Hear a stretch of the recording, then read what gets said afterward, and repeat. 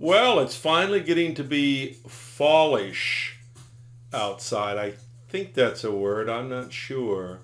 But whatever it's getting to be, it's starting to get a little cooler at nighttime, and people are thinking about their fireplaces. This scene that I've got going in the background is a winter scene with a nice fireplace going. Hey, let's take a few minutes here. Let's go over your inspection report. Let's answer some questions ahead of time, and then do feel free to give me a call anytime.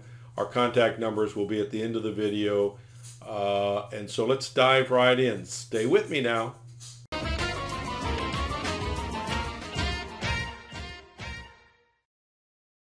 Okay, now let's take a look at the inspection report and see how it reads out.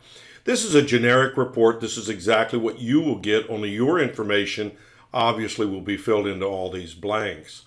The upper right-hand corner of the report is the legend. Each one of these initials pertain to something. A is consistent with the age of the chimney. B, see comments below. C, repairs needed. D, need further evaluation. Or E, not applicable. And they're placed into the boxes next to the parts of the chimney that can be easily identified in this diagram. And then, of course, you'll find my comments here below. Now, let's take a look at your personal report. So stay with me. Hey Sharon, it was great to see you out at the house today. A lot of stuff going on out there with the diggers and all of that, the plumbers. Let's take a look at the inside. So we've got an open wood burning fireplace. Now these people had gas logs in here at one time. This is not a log lighter, it's gas logs, and this is what is left of what is called a ball valve or service valve. Handle's melted. No doubt it's melted inside. I don't know if that gas is under pressure or not. It needs to be determined before a fire could be, a wood fire could be set in here. And of course, that plumbing cannot be used for future gas logs. It needs to be completely removed. Hole needs to be sealed up there. And if you decide to do gas logs in the future, a permit needs to be pulled and a licensed plumber needs to run it properly.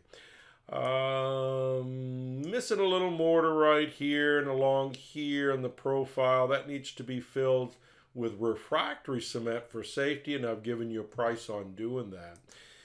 You know, we look outside and we can see that's where that gas line comes in. It just looks so sloppy. I am convinced that I don't know who, maybe a lazy plumber. I'm not sure if a permit was pulled because I don't think it would have passed. But I'm not a plumber, I'm a chimney sweep. But I see these every day. Shoulders, both the shoulders are missing mortar. Moisture, no doubt, getting down into these areas, and that should be repaired. We look up on top, we can see it does have a stainless steel cap covering both the fireplace and the furnace flue. But we can also see the cracks up here where the water is still probably getting in a little bit. So my recommendation for this and the shoulders and any places where there's some cracks in the masonry, fill those cracks up with good silicone caulk. Let's keep the moisture out. So silicone caulk would be a good choice up here. You don't get a particularly high amount of heat or anything, so the silicone caulk will definitely hold up for you. Folks have questions for me, give me a call, 704-526-6348. You can email me at chris@affordablesweep.com. Thanks.